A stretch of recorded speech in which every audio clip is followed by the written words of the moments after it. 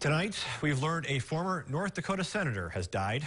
Jocelyn Burdick passed away at age 97 December 26th in Bethany on University in Fargo.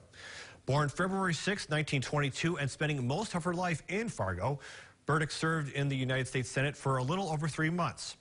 She was appointed to the position by Governor George Sinner after her husband, Quentin Burdick, died in office in September of 1992.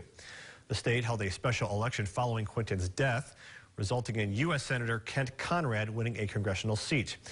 At the time she was elected, Burdick became America's only 17th female senator.